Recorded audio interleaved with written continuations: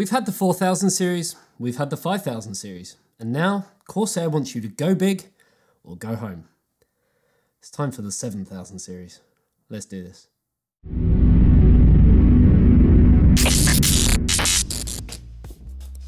Andy, what are you watching? It's not what you think. Wow, it's so big. Why, thank you. It's the new AOC AG493 UCX. 49 inches of pure performance and a refresh rate of 120 Hz. It's so fast. You can even do 2 at a time. What? You can connect 2 devices at a time and split the screen. With FreeSync Premium Pro, a 32:9 aspect ratio and a built-in KVM, you'll be finished in no time. Gaming, I mean. What did you think I mean? Get your mind out the gutter and click the link in the description to find out more. So let's face it, mid-tower cases are the most popular on the market. You can typically fit most components in them, even when it comes to larger GPUs, taller CPU coolers, and the biggest power supplies. And this is why Corsair launched the 4000 series of cases, a new lineup that had, I don't know, kind of something for everyone, with a professional looking case, one aimed at airflow, and one aimed at gamers, and those wanting kind of the best aesthetics. They tried to simplify things, and for the most part, they did. Then the 5000 series came onto the market with even more space, whether it be for even larger components or for those wanting to go all out with a custom loop. The only issue came with kind of wanting multiple RADs and only really having a couple of different configurations that would work well together. Well, today is the launch of the 7000 series, which sets to improve on that even more, with a full tower design, space for anything and everything you could ever dream of, and frankly, much more. So first up, let's talk about the 7000 series. Unlike the 4000 and 5000 series, the 7000 series, well, it only consists of 2 models, the D Airflow, like we've got here today, and the XRGB. I mean, where is the D? Everyone wants the D. In all seriousness, the D Airflow and the XRGB were my favourites, as they offered something above and beyond the 4000D and the 5000D. So, as I mentioned, I've got the D Airflow here, which let's kind of address, as always, the elephant in the room. This comes in at $259.99 in the US and $239.99 in the UK, while the XRGB, which will kind of always demand a premium due to the included RGB fans and hub, comes in at $329.99 in the US and $299.99 in the UK. So they're not cheap, but neither are their competitors like the Dark-Base 900 Rev 2 from Be Quiet and the Thermaltake Tower 900, which are both kind of priced around the same. There are other cheaper full towers on the market like the Enthuse 719 from Fantex, but in all honesty, kind of looks a bit dated in comparison. So the 7000D Airflow. First up, it's huge, but not the biggest case I've ever seen from Corsair. Like the 4000 and 5000 series cases, it does utilise the space very well, and it isn't large for the sake of being large, and you have to remember, a lot of consumers just prefer having a larger case. And as with its little brothers, it comes in either black or white, so you still, I guess, have a little bit of choice there too. So overall design, I mean, is there any point in me stomping over old ground? It looks the same as the 4000 and the 5000, but is bigger, as you'd expect. I mean, I still really like the triangular design, which makes up most of the case, and it does give obscene amounts of airflow to the internals. Again, you can pull the front panel off, which reveals the magnetic nylon dust filter, which can also be removed. This then allows you to get kind of our first glimpse of the 2 140mm air guide fans.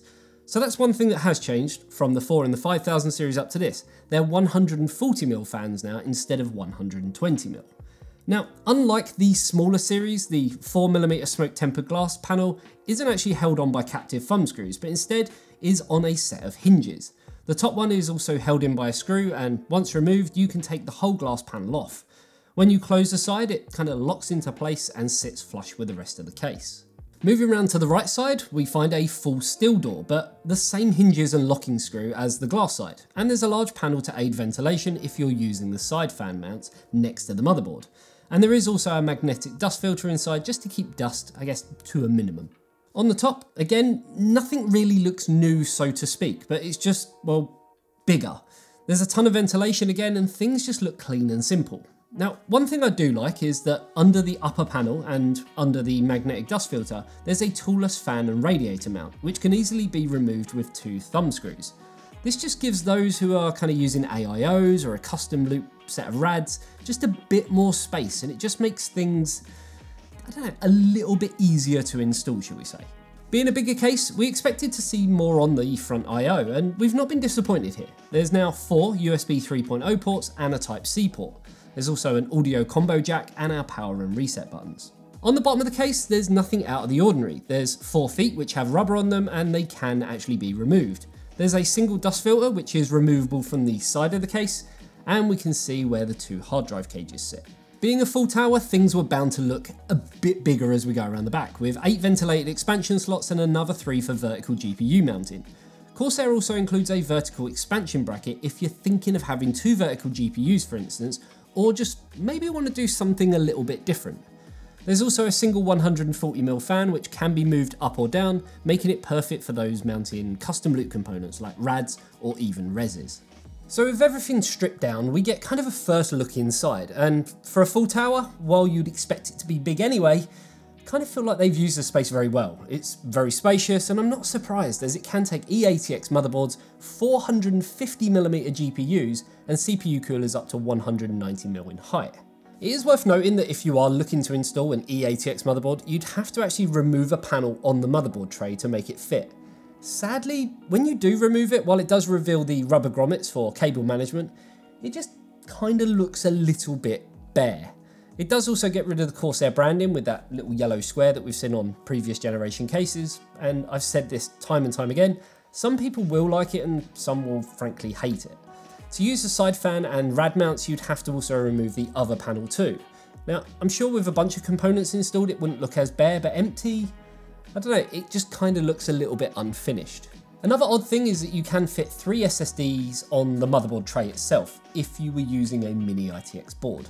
I mean, who in their right mind would do that? It just looks a little bit odd, but I guess they've just given you that extra functionality. Now, when installing your motherboard, there are 9 standoffs installed, and the middle one is raised for easy installation. I'm gonna say this again, take note, other brands who don't currently do this, take note. So going back to the motherboard tray, there's plenty of cable cutouts with 2 large ones near the top for your EPS connectors and your fan cables, and 3 large cutouts on the PSU shroud for that all-important chungus of a USB 3.0 header cable. If water cooling, which is probably the main reason you're actually looking at this case, then you'll find space for a 420mm or 480mm rad at the front, 360mm or 420 at the top, up to 480 at the side next to the motherboard tray, and either a 120mm or 140mm at the rear. It is worth noting that depending on the thickness of your rads you want to use at the front or the side, you may need to swap the PSU shroud panel for the sled to give you a little bit more room. And just like the 4000 and the 5000 series, this also comes included with the case. You can also fit the newest H170i RGB Elite Capellix 420mm AIO from Corsair, which also releases today with 3 140mm ML PWM fans and tons of RGB to light up your system. Sorry guys, they made me say it. In kind of all fairness and equality, other 420mm AIOs will also fit.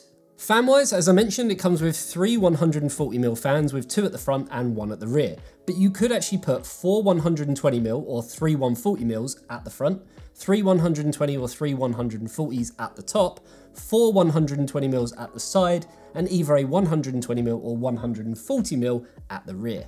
Sticking with airflow, you'll find that the PSU shroud has a ton of it, featuring the same consistent triangular design as the rest of the case. There are room for 3 SSD trays here, but they are sold separately, which I think is a little bit wrong.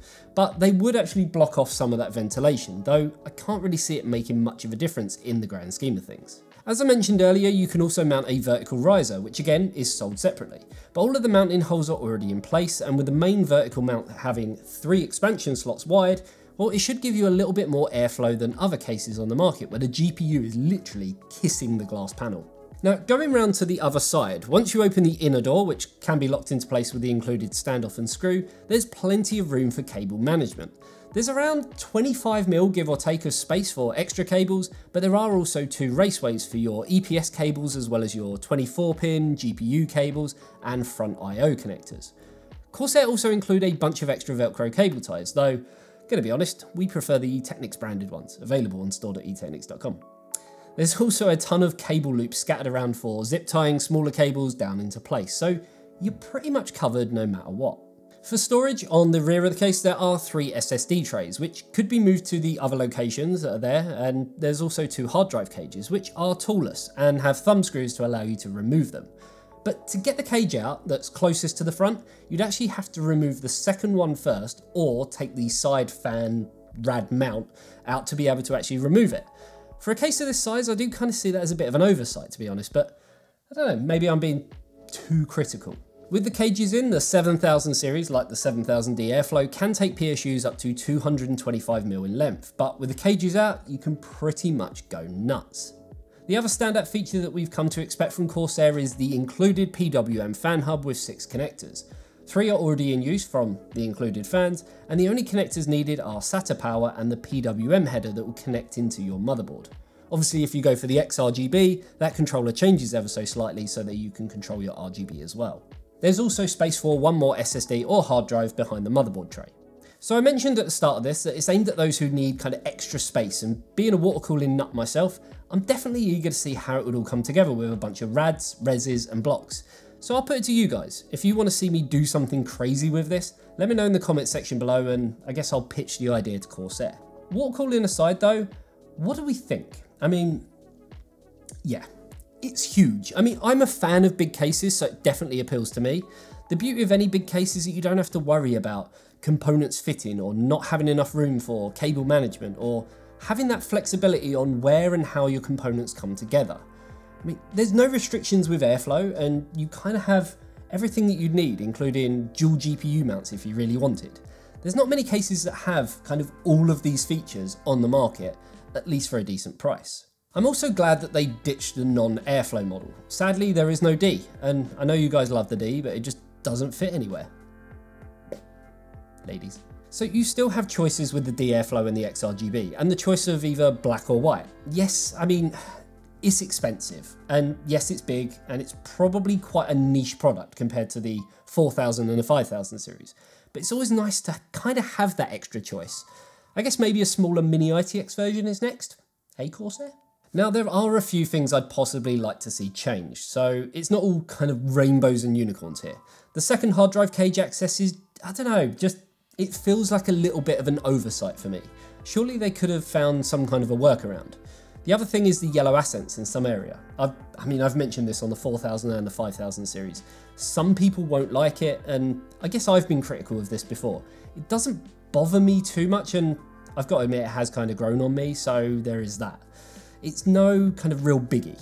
Lastly, for a case of this size and price, I do think they could have included 3 extra SSD trays, but I guess maybe I'm being a little bit too picky, but for the price, I kind of feel like, you know, an extra 12 quid's worth of trays wouldn't have gone amiss. So yeah, what do you guys think? Do you agree with the points I've made, or am I being overly analytical? I mean, I love the 4000 and the 5000 series cases. I use them myself at home and in the office, and the 7000 series just kind of builds on that. I do wonder whatever happened to the 6000 series though. Yeah, again, maybe we'll see something soon, and I honestly would actually love to see a mini ITX or micro ATX version of these cases. Maybe it would be called the 3000 series or the 2000 series. You gotta admit, that would actually be pretty damn cool. So yeah, let me know what you guys think in the comment section below. Do we like the 7000 series, or is it just too big and, I don't know, too rich for your blood? Either way, hopefully you enjoyed the video, and if you did, you know exactly what to do, and I'll see you in the next one. See you later, guys.